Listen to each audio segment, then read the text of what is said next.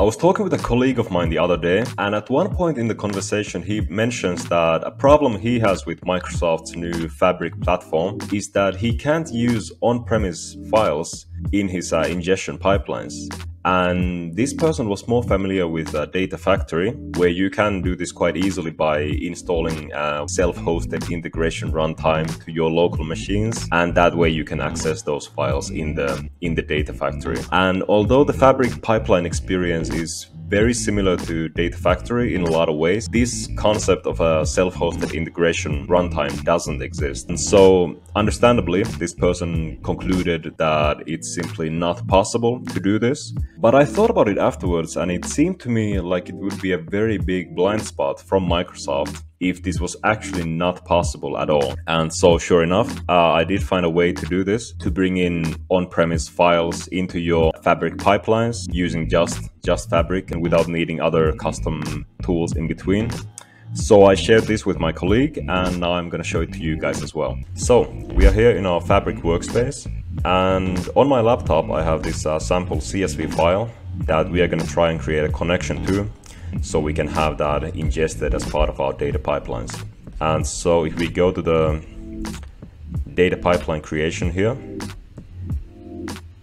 in Data Factory, the way we would do something like this and get files from our local system or our enterprise network that isn't on the cloud, we would create a copy data activity, and then we would have an option here to use a file system as our source, and then we could connect to that source using our self-hosted integration runtime. But in Fabric, that isn't an option. So we're just gonna forget about the copy data activity.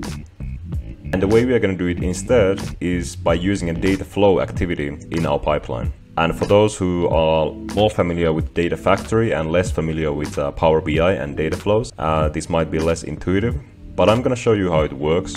And we're just going to create a new data flow. And this is basically the query tool, Power Query element of Power BI.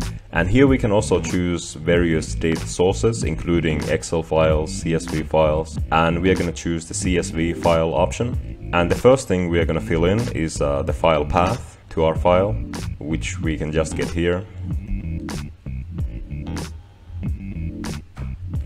And then for the connection settings, which I have already created here, we just need to specify the name of the gateway that we want to use, and in this case this is what the gateway on my laptop is called, like so.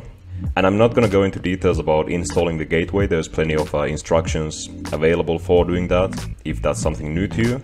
But assuming we have the gateway here running, we can just select that. And then for authentication, we're just going to use Windows authentication, and then you can fill in your Windows username and password you're using on your machine. And there we go, that's all we need. And then we can bring this data in to the data flow. And then here we can just select the data destination, where we can save this file into our cloud storage, such as Azure SQL or the Lakehouse, which is a new Fabric data storage option.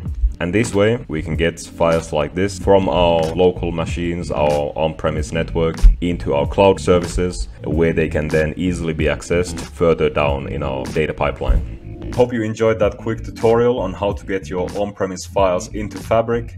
If so, do consider subscribing to the channel. It really helps a lot, as I'm starting out creating this kind of content and trying to make it better and better over time. And likewise, any feedback you have, any questions, or any other topics in the world of data engineering that you would like me to cover, it really helps a lot. So thank you, and I'll see you in the next video.